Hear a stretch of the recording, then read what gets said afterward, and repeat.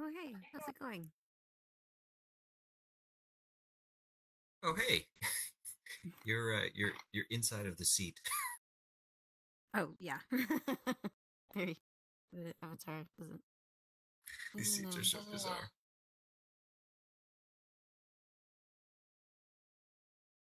All good? So, have you seen any other? Very quiet in here. It is very Oh, quiet in here. Things. They, not talking or what's happening? I thought there was something Hey wrong with folks, my audio. thanks. We're just dealing with a couple of audio issues, but we'll get started in just a moment here. Thank you for your patience. Great, thank you. thank you, thank you. There it is. I was going to say, yeah, my brain is just filled with so much metaverse, Web3, I'm coming back. NFT, blockchain. Awesome.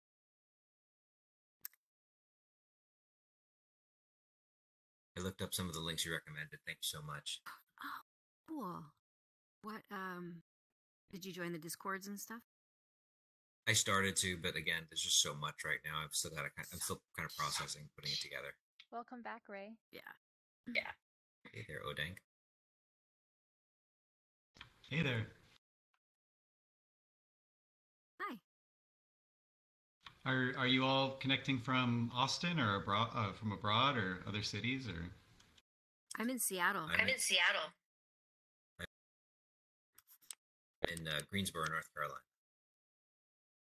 Oh, that's pretty interesting. Hey, Lynn. Where are you at? Hi. Hi. Hello. I'm from Taiwan. Hi. Yeah. Hello. Hi. Hi. Yeah. Odank, where are you?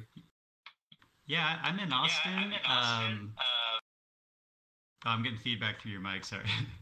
Yeah, I'm in Austin. I saw this talk, and so before going down to South by downtown, I thought I'd come check it out and see how it's going. Oh, cool. Have you all been able to check out the XR experiences through your headset? Like, do you have to be in Austin to experience some of the things that are going Lovely. on? Can I get a quick audio check on your side, please? Sure thing. Can you hear me okay? Yeah, I hear you great. Amazing. Hi, everyone. Off the stage. I don't know if you can hear me. The seats I don't think seem they to be can. working quite properly. No. Kind of sunk. You've become the seat. Yeah, I have. I mean, also, it's the avatar. She's so small. My other one works fine. She kind of crosses her legs, but this one just kind of like sinks in. um, yeah, you're okay. You seem to be in a seat to me. Yeah, I feel Yeah, like you I'm in a see. seat. I feel I've become a seat. Okay. Hi, can you all hear me? Yeah. Yep. Yes.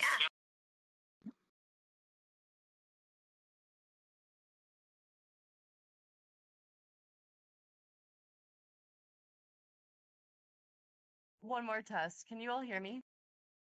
Yep. Yep. Yeah. Yes. Mm.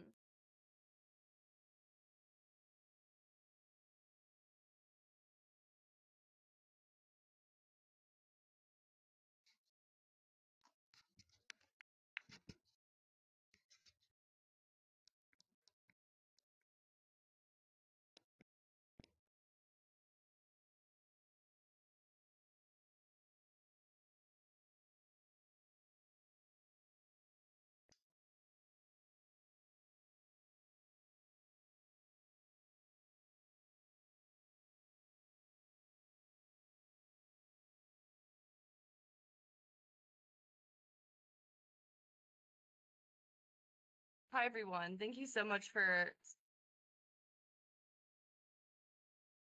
hanging tight while we dealt with some technical issues. Most of us, including myself, are new to social VR environments, but they are super exciting and fun as we work out all these kinks and issues. To have so many of you in the metaverse to talk about these amazing, impactful projects in a new format. So, of course, with that sometimes comes some technical issues. So, again, thank you for your patience so much.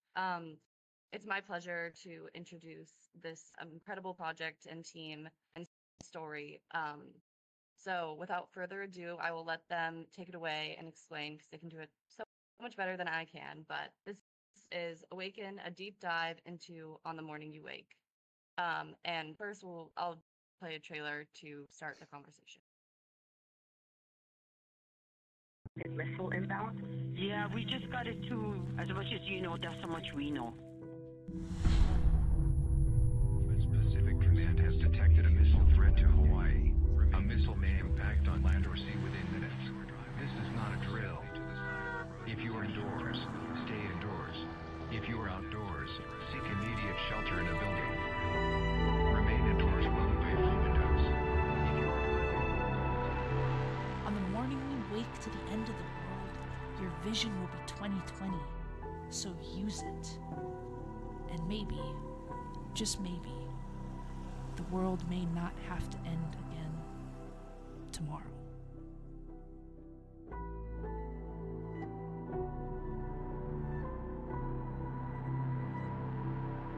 Brooke, I don't see a trailer playing.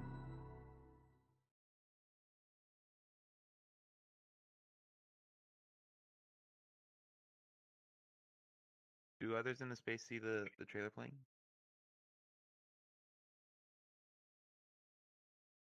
I don't roll.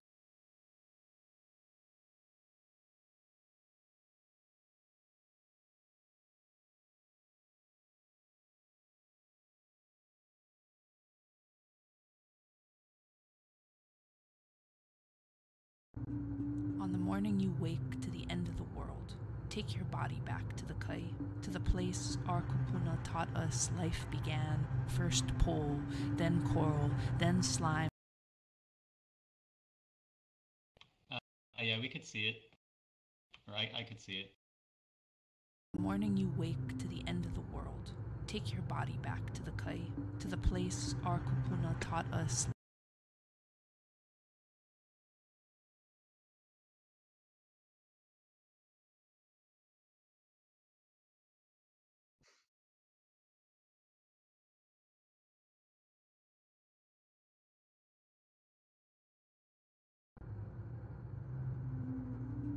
On the morning you wake to the end of the world, take your body back to the kai, to the place our kupuna taught us life began. First pole, then coral, then slime, then a whole universe fitting into a space smaller than a grain of sand. Or not. But I don't know if that's a distinction. 911, please, fire ambulance. I just got an alert on my phone saying there was a ballistic missile inbound. Yeah, we just got it too. As much as you know, that's how much we know. Pacific Command has detected a missile threat to Hawaii. A missile may impact on land or sea within minutes.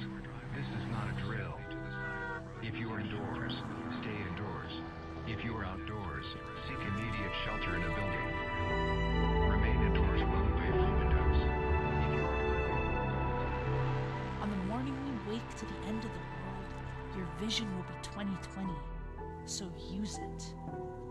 And maybe, just maybe, the world may not have to end again tomorrow. Yeah, well, we can see it twice. Or this is the second time from out here.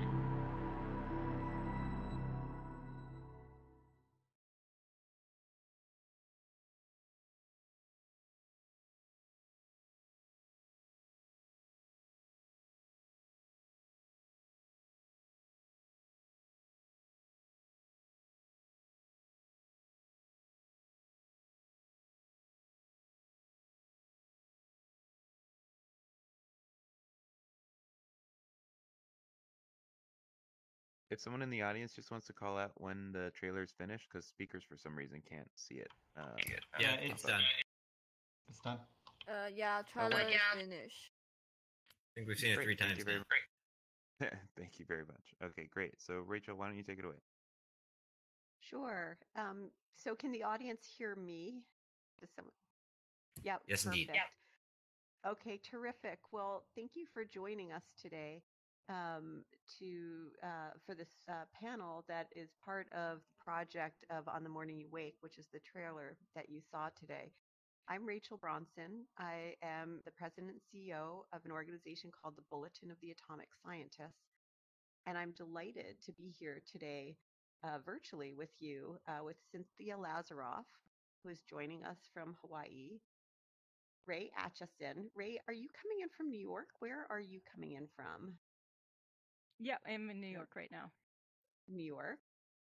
And lovely Umayam, who goes by Bombshell Toe. And are you in Washington, lovely? No, I'm actually in Venice, California.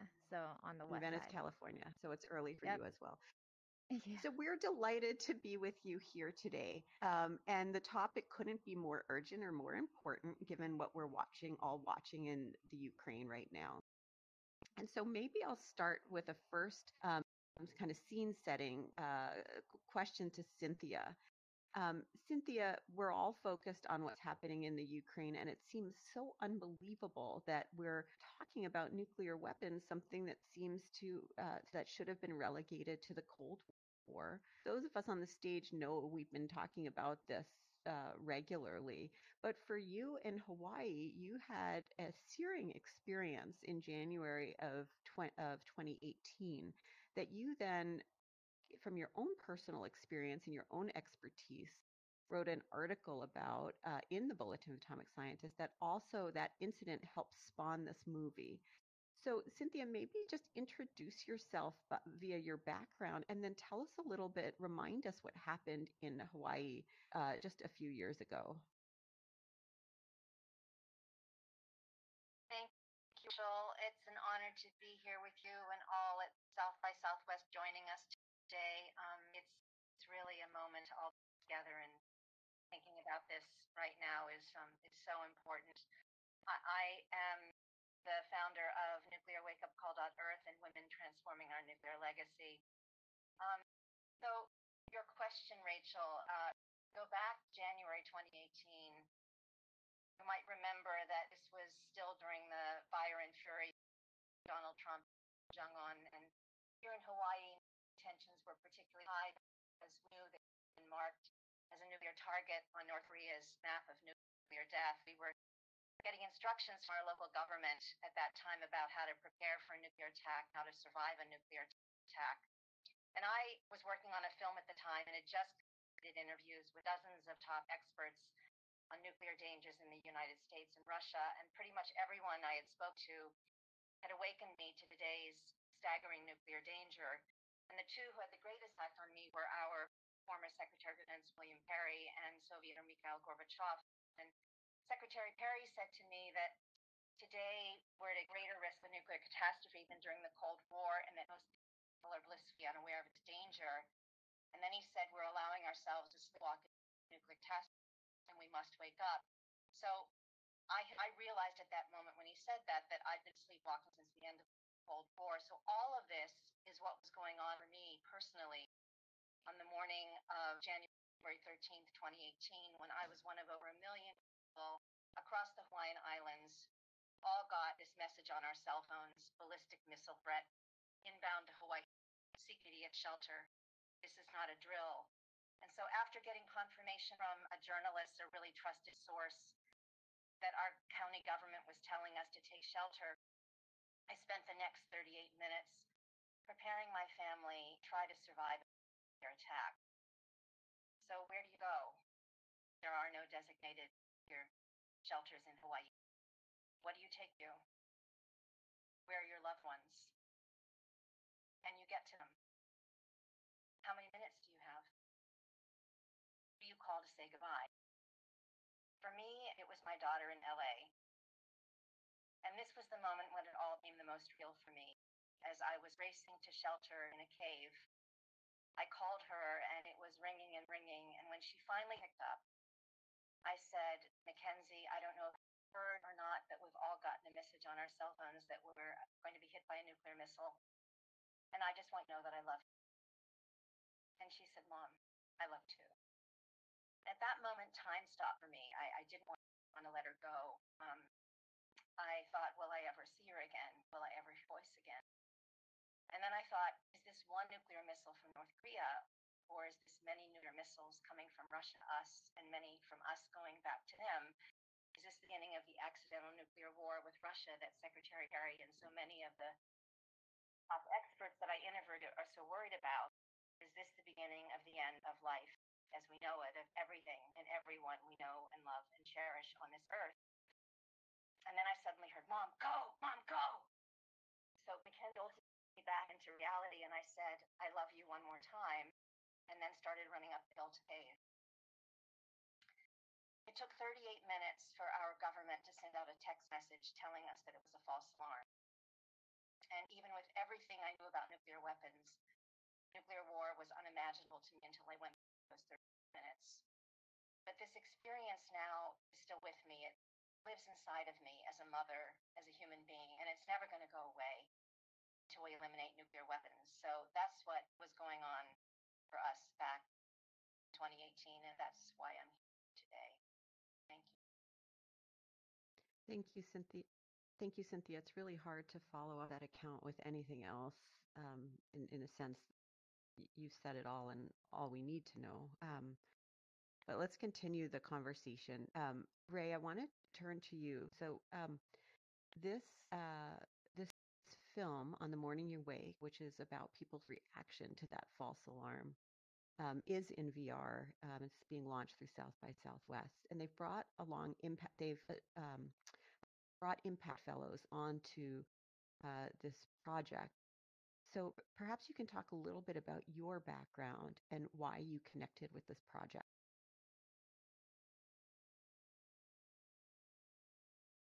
Yeah, I'm hoping folks can hear me. I'm having some audio problems, I but can hear you. I'm going to trust that you can.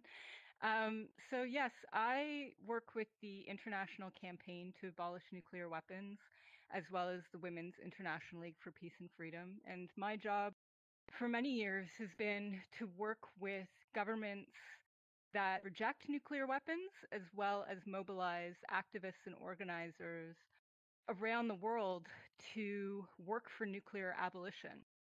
And so when the January 18th false missile alert happened, a lot of folks reached out to ICANN and to those of us that work on this issues with a lot of questions, the same way that we're seeing right now with the recent threats of the use of nuclear weapons that we're seeing from Putin. And people asking, what would this mean? What would this look like? How do we deal with it? And the answer for activists, for those of us that have been working since 1945 on nuclear weapons, is that the only answer is to abolish these weapons completely from all arsenals. There are no right hands for the wrong weapons, as the UN Secretary General has said many, many times, and as others, including all of the experts that Cynthia mentioned, but also all of the grassroots activists have talked about for years, and also all of the non-nuclear armed states in the world. And a lot of my work is with governments. Working against nuclear weapons is actually, something that's deeply embedded for most governments in the world that reject these weapons, that don't see them as tools of security, and that see them actually as putting the entire planet at risk when only 9 countries have this capacity to destroy the entire world. And so I started working with this film because I knew folks that were directly involved, that had had this experience in Hawaii, and also in being able to share the work that I've done with governments and activists and connect that up to the film, hoping to reach new audiences, engage new people that are interested in what you can do on a personal level and in terms of organizing against these weapons. Thank you, Ray. Lovely. I have a similar question for you. You also are an Impact Fellow, and so the producers of this film reached out to you to help them amplify their message. Can you talk about your work and how you got connected to the film? Sure thing. Hi, everyone. Also, hopefully you can hear me okay. So I actually got started in the nuclear policy field, researching nuclear weapons very early on. So now I've been doing this for about 10 years now.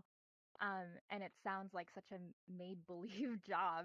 Sometimes my friends and family still sort of wonder what it means to work or research nuclear weapons.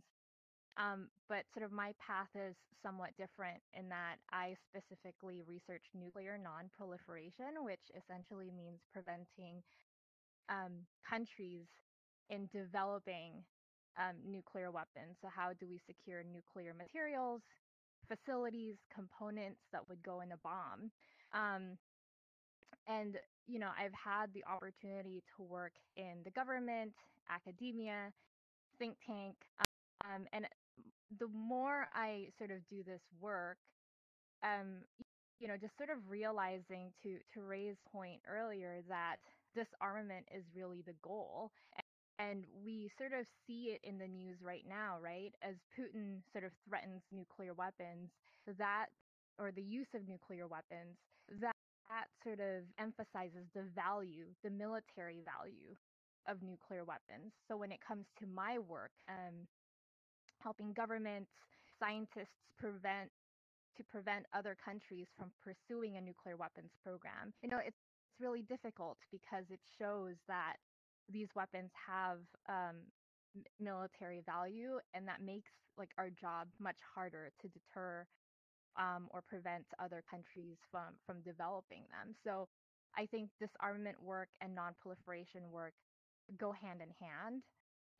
And also in sort of my line of research, especially dealing with this from a very high level, we often forget the personal impacts of this. So I'm really grateful to Cynthia for sharing her story, her very hard memory of sort of what happened in Hawaii, because we often don't see these stories when we look at the news or even sort of the classics, right? Dr. Strangelove, um, and sort of other nuclear weapons related cultural touch points or references, they often don't have like real people's experiences, or they're rather dramatized, right? And as a millennial working on these issues that don't necessarily have the memory of the Cold War or World War II, it gets really difficult to connect with them. And that's sort of the reason why I decided to be involved in this film. I'm often really skeptical of movies that depict nuclear bombings, just because it's something that I often deal with on a day-to-day basis, always thinking about it, and it can be really stressful. But this film really hit home just because it's so community centered, and I see this as sort of an entry point for kind of opening that conversation and including folks like Cynthia in the dialogue. So hopefully that's a good summary of what I'm doing and how I'm involved in this film. Thank you. Ray, let me come back to you. You have a piece that ran yesterday, maybe, or maybe it's running today, a very recent piece in the Houston Chronicle, where you lay the baseline for the kind of the state of the nuclear landscape and also what it means for Houston.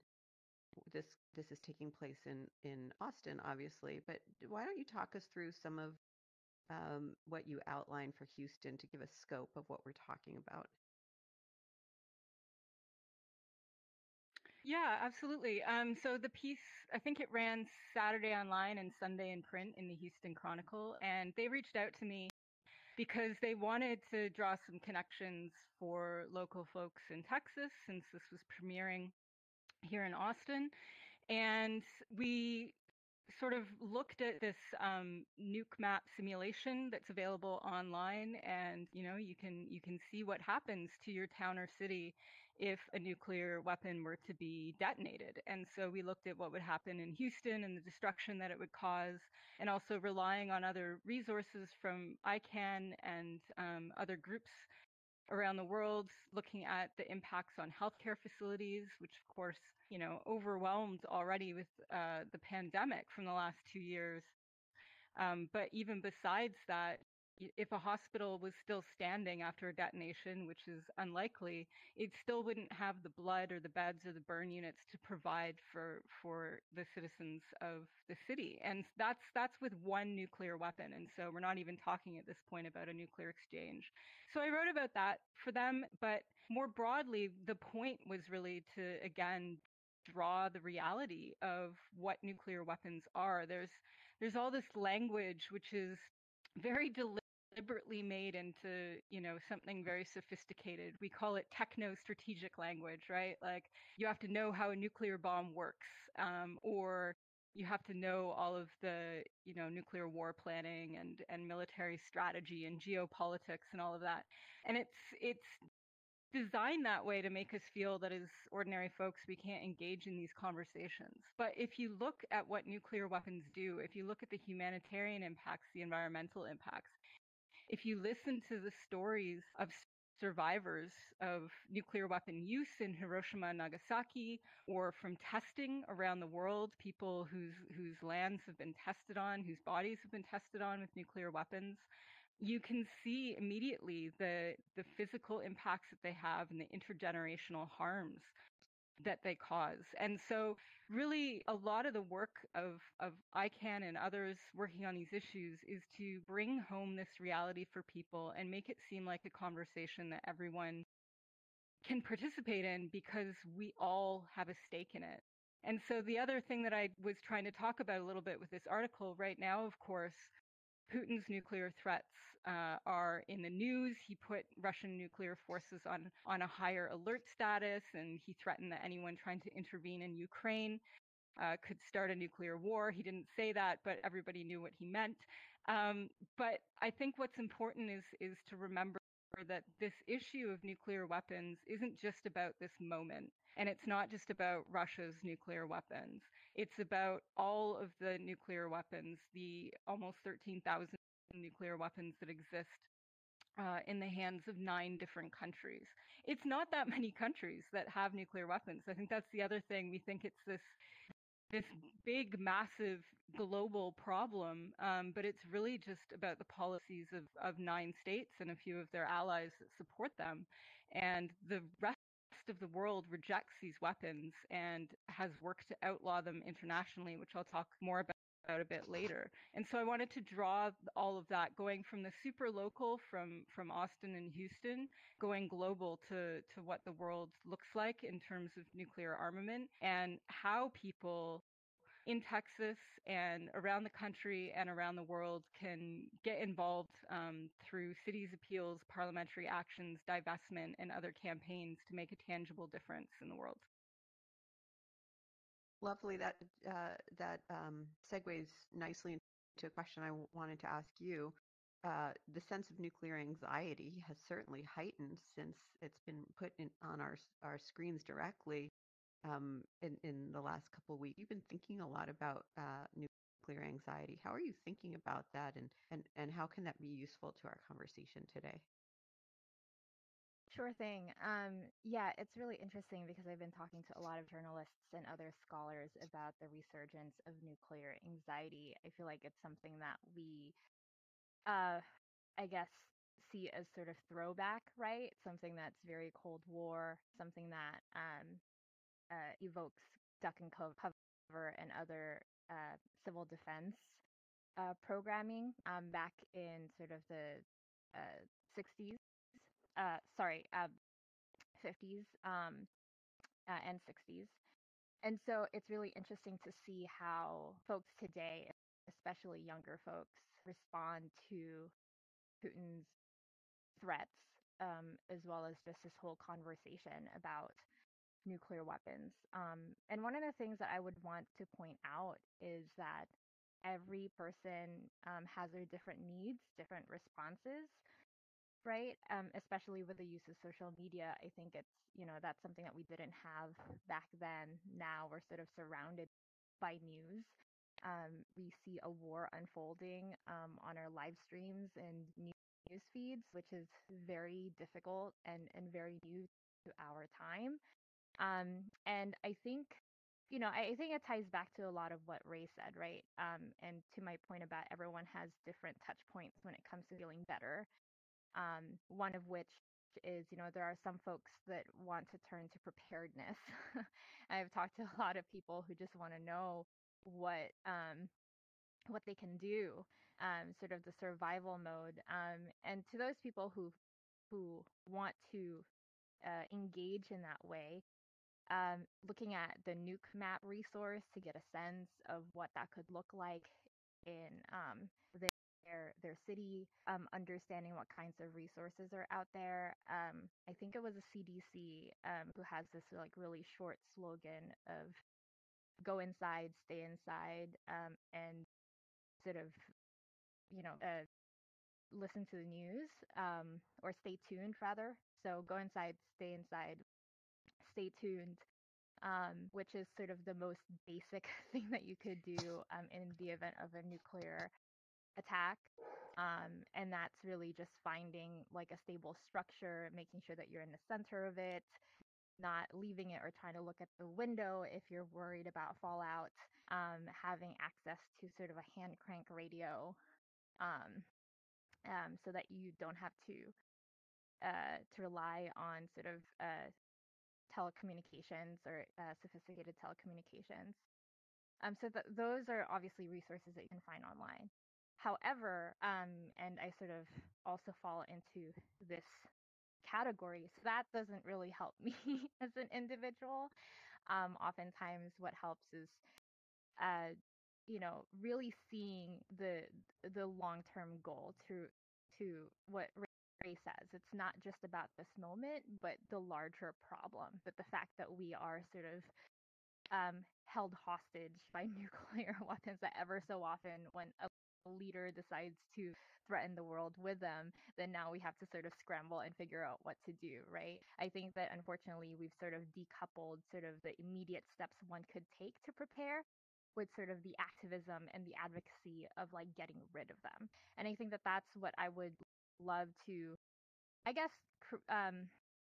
encourage in the current conversation around nuclear anxiety, is trying to find agency and a sense of resistance in what's happening with us, because there are organizations that are trying to be involved. It's not that far fetched to get rid of nuclear weapons, even though the 9 nuclear weapon states, um, including the United States and Russia, say that it'll never sort of, it's a pipe dream. Obviously, there's an international law banning them already, and so I think, I focusing on sort of what we can do collectively and individually, and what that looks like to be aware and find agency, could also be really helpful. I have, other things I want to say about nuclear anxiety, but for now, I'll stop there and would love to also hear from the audience later on. Absolutely. Cynthia, could you talk to us a little bit about, just picking up on this theme of nuclear anxiety, how are current events playing out in Hawaii? We're all attuned to it. We're all feeling this, but I suspect there's some interesting conversations happening there. Yep. Well, thank you, Rachel, again. And I think that what we're experiencing in Hawaii, what my friends Unity here are feeling, is a lot of what Lovely just talked about. And people around the world are experiencing kind of the collective anxiety, fear about the possibility of nuclear war. And so I do have friends who are doing things that didn't do to prepare in 2017, 18, who are, stocking water and supplies and like that. But we live in the tropics, and your windows always have open. Most of us don't have any air conditioning. So this whole idea of finding shelter, I went to a cave before because it was sealed. It's hard to think of being sheltered in open air walls, screens that we live in here in Hawaii. For some of us like me, this has triggered our memories and trauma of those 38 minutes, but we know this is different. This isn't a false alarm. This is a real life real-time nuclear alert that has been with us for speech and is now going on day and night, the third week of this war in Ukraine. And know this alarm is going to be with us until this war ends and even beyond. And I think this is something that we share with people all over the world, as I said. And I just want to share something that was sent to me over the weekend by my friend, Dr. Ira Helfand, who's a nuclear abolition activist with International Physicians for Prevention of Nuclear War. He sent me this quote from an op-ed written by Earl Turcotte, who was a Canadian disarmament negotiator. And it really hit home for Ira, which is why I sent it to you. And then it really hit home for me. Wrote, this conflict ends without annihilation of our species. It should nonetheless be regarded as a planet-wide near-death experience. And the peoples of the United Nations should demand the total elimination of nuclear weapons as quick as humanly possible, as well as the establishment of new common security measures that will move us much closer to sustainable throughout the world. So Turcotte's words, the planet-wide near-death experience, are the words that really, really hit me. Because for me and the people across the Hawaiian Islands, living for those 38 minutes was a personal near-death experience. And at the same time, a collective shared near-death experience. And I've actually been calling it that since the day that it happened. It was the moment when what's most important became crystal clear to us, because we now know that during those 38 minutes, we were all trying to get to and protect our loved ones. Or if they were too far away, like me, we were all calling our loved ones to say, I love you and goodbye. And you know, they say a near-death experience changes you forever. And that many who survive near-death experiences report coming through having a much greater appreciation for life and for what's most important, which is the people we love. And this was so true for me. My immediate feeling after the false alarm was gratitude. I had this feeling of, pinching my cheeks that I'm still here. We're all still here. We're alive. And everything around me felt and looked more vibrant, more alive than before. All the colors were enhanced. My senses were enhanced. The feeling of the wind, the sky was never so blue, the green and purple ground flowers, the butterflies flying and pollinating, everything was just this wondrous appreciation for life. And then I had this strong feeling that this was a wake-up call, this was a gift, and that, they need to start sharing it, writing it down, and have to share this experience because we've been given another chance to get it right. And that we have to abolish nuclear weapons, coming back to what Ray said and what Lovely said, that and I think that's what I'm hearing from my friends here, that the moment that we're in right now is with nuclear tensions in this war in Ukraine is another wake-up call and another near-death experience. So I guess my prayer is that this planet-wide near-death experience, Turcotte's words, we're all living together, will be an awakening, but not just an awakening because that's not enough, but an awakening to action, to do what Ray and Lovely said, which is the only way out of this situation we're in, was to eliminate nuclear weapons. Okay, I think we have time for one more short round of questions. Maybe one of the organizers can tell me if that's not true, but maybe if we can keep it tight and then we can go to Q&A. Ray, let me start with you. You've mentioned ICANN a few times, and you've mentioned TPNW, the Treaty on the Prohibition of Nuclear Weapons. Could you talk through a bit about what the TPNW is? And again, I'm mindful that I'm asking you to do that quickly, and it could take a whole session, but maybe you can introduce it for those here with us today who don't know about it. Yeah, absolutely. So the Treaty on the Prohibition of Nuclear Weapons was negotiated at the United Nations in 2017. It's going to turn 5 years old this year. It was adopted on July 7th, 2017.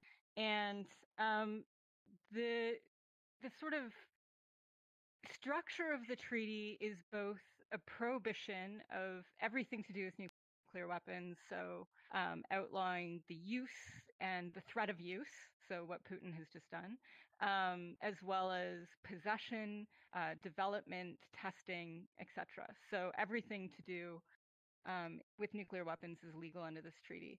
And it also provides a framework for the elimination of nuclear weapons. So the nuclear armed states have so far, the 9 of them, have rejected this treaty. They've said they'll never join it, which is a confusing statement from some of the supposedly democratic governments that have nuclear weapons. But this is what their claim is. And they tried to shut it down. They tried to put pressure against the states that negotiated this treaty, which in 2017 was voted for by 122 countries. So the overwhelming majority of countries in the world have supported this treaty. And the treaty does, like I said, provide for elimination once these countries join, once the nuclear armed states join it. So that's kind of the activist optimism there, right? Is that we will compel elimination and they will be able to carry it out under this treaty. That's our ultimate goal. I also don't really mind if they use the treaty to eliminate their nuclear weapons. They could, do it themselves tomorrow. That's fine with me as well, as long as we abolish them. But we are using this treaty to commit a lot of non-nuclear armed states, of course, to stay non-nuclear armed states, but we're also using it to raise awareness and to engage people everywhere, wherever you're at. And so in ICANN, we have a divestment program, for example, which has worked really well with fossil fuels and with other indiscriminate weapon systems like landmines and cluster bombs, taking money away from nuclear weapon production. And that is going extraordinarily well. You can find out more info at don'tbankonthebomb.com. We also have local initiatives like Cities Appeal, getting your city and town to support the treaty and to call on the government to join, and that's particularly effective in the US and other nuclear armed states. So there's a lot of ways that we're using this instrument to galvanize and mobilize public attention and support for nuclear abolition. And so happy to talk more about that in the Q&A if people are interested. Great, thank you. Lovely. Last question to you. I was going to ask you about the role of storytelling in your work. You touched on it, but you also mentioned that you had more to say on nuclear anxiety. And so let me just turn it over for you for a last comment from the panel to structure your response in the way that's most powerful for you. Sure thing. Well, in terms of storytelling, so one of the other things that I do on the side while I conduct nuclear policy research is that I also have an arts collective called Bomb Shelto, which is the words bomb shelter and sheltos, like the Adidas shoes, sort of combined.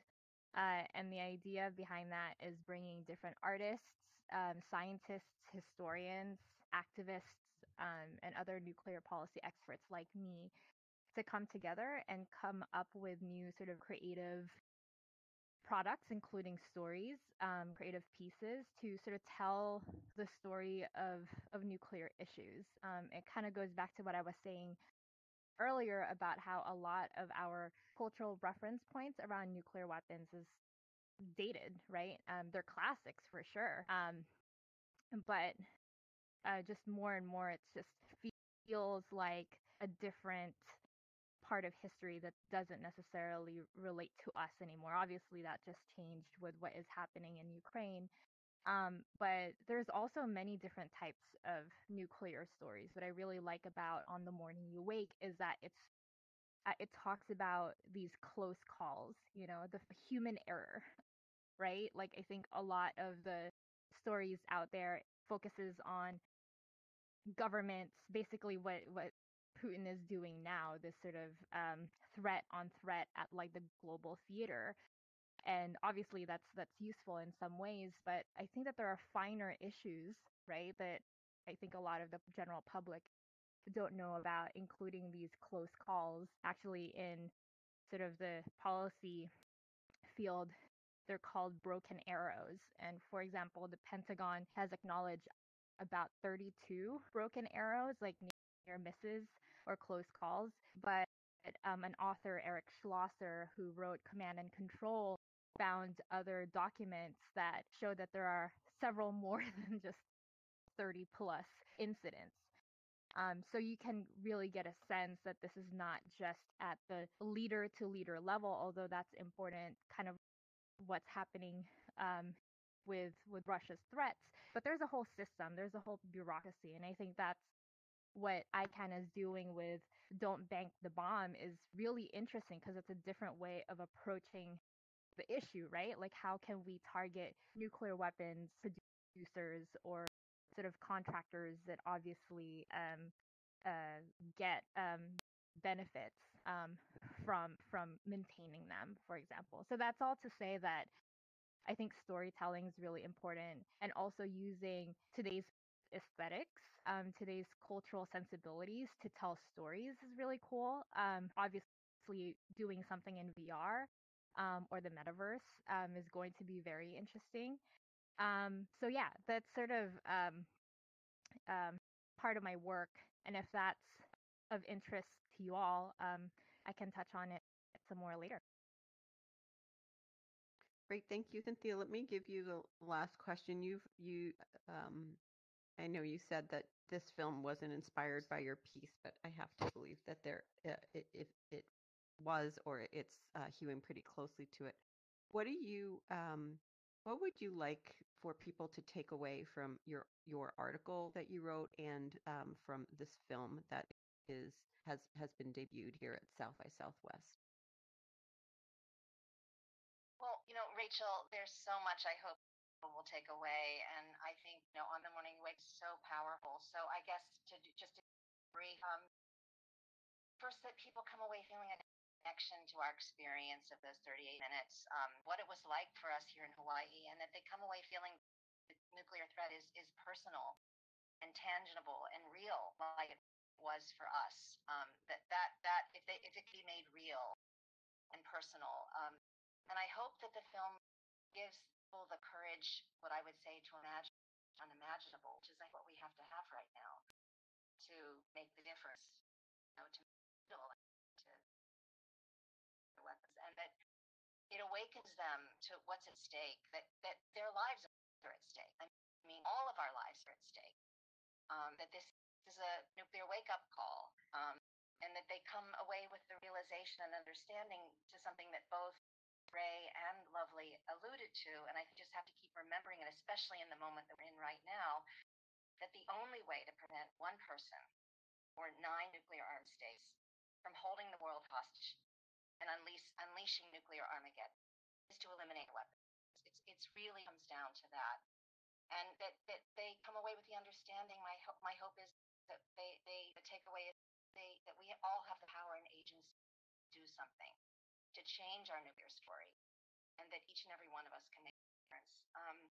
So I guess that I hope that we'll come away feeling inspired, compelled to act, not out of fear, but out of love, because that's what this really is about love, preserving life, preserving life for our children in the future, for everything that we hold dear, and that they will join this global movement that both Ray and Lovely have talked about to abolish nuclear weapons and support the treaty on the prohibition of weapons. There's so many things that we all can to make that happen.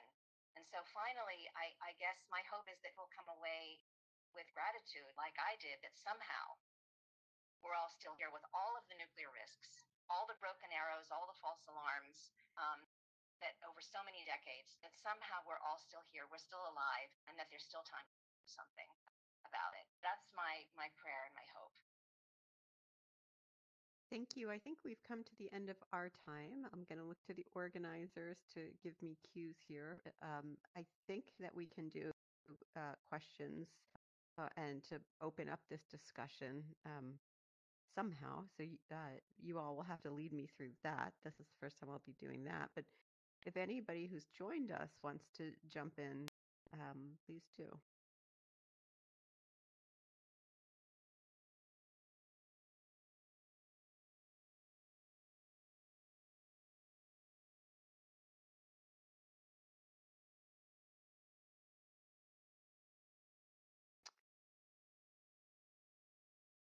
Okay. Okay, well, not seeing any questions, I want to thank my panelists. If you want to follow up on their work and you want to kind of get engaged, you can go ahead and Google Ray Acheson, lovely Umayam, who goes by Bombshell Toe, Cynthia Lazaroff, my organization, the Bulletin of the Atomic Scientists. We're covering this topic regularly, and it is a way to get engaged. With that, lovely Ray, Cynthia, any final thoughts from you?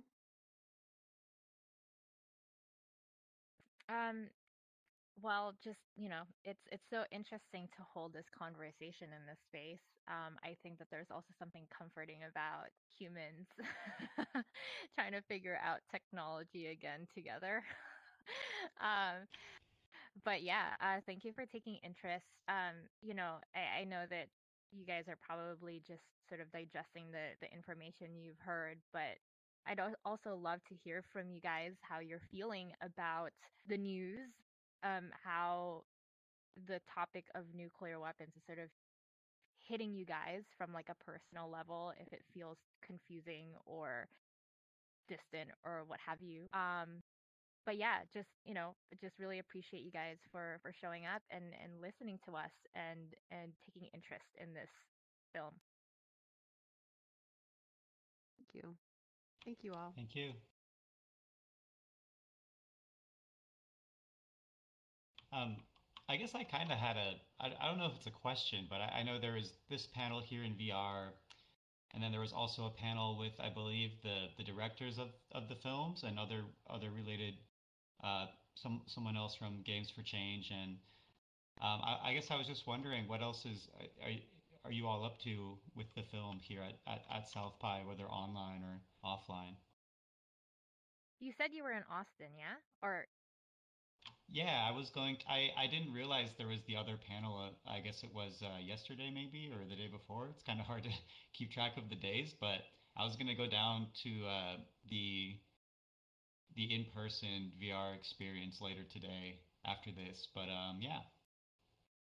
yeah, very cool. I think, and I don't know, Raul, or anyone from the Games for Change team want to chime in here, but yeah, I would absolutely encourage that. In Austin, they are showing the first 3 episodes, of the film, and there's actually, it's sort of a group viewing situation where obviously you'll put on individual headsets to watch the film, but then as you transition to the next episode, if you will, there'll be opportunities to discuss and kind of reflect collectively if that's something you're comfortable with. So I think that that might be a really cool way to not only see the film itself and get a sense of sort of the memory that Cynthia has shared, um, and she's on the film prominently. I think that that's going to be a really nice way to intimately or physically connect with folks to just kind of process these issues. I don't know if Raul, there's specific other recs Yeah. that you have on the ground. Yeah, I'm happy to jump in. Hi, folks. I know I wasn't really part of this panel. My name is Raul Carvajal. I'm the director of production at Games for Change. We served as one of the executive producers on the piece. And I had the pleasure of being on site this weekend to help premiere the 3 chapters of our piece. It's going to be launching publicly, I'll just mention, on the Oculus Store March 24th, I believe. So all 3 chapters will be available there for free. Definitely encourage you to watch them there if you can't be on site to watch them this week. And if you're going later today, I do know that I think they're closing a bit early, maybe 3 p.m. Central or so. So I'd encourage you to go as soon as you can. But yeah, we've got a very long impact plan for this project that's going to be touring the world after this weekend. We've got some awesome information that's on our website, morningyouwake.com. A couple sort of like previews of the stuff that you'll find there. Will include schedule for the rest of our exhibitions. We have a plan to showcase to the UN later this year. Also a plan to be at the Nobel Peace Center, which will be wonderful. And then, of course, we're going to be developing strategy to release curriculum and kits for local exhibitions, either by organizations or by academics or by students to make sure that this piece starts fostering conversation sort of across the board, not just at the grassroots level, but also at the government level. So please do stay tuned. We've got a lot planned for the next year and a half.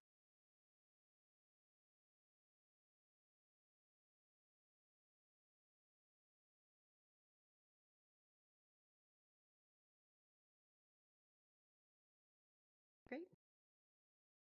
Thank you all. Thank you. Yeah, thank you. And enjoy the viewing later, Odang.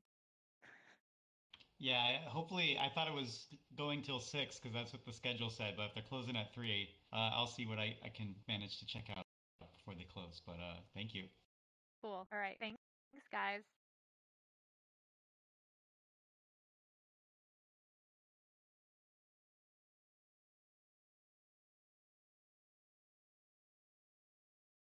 Is there like an after party?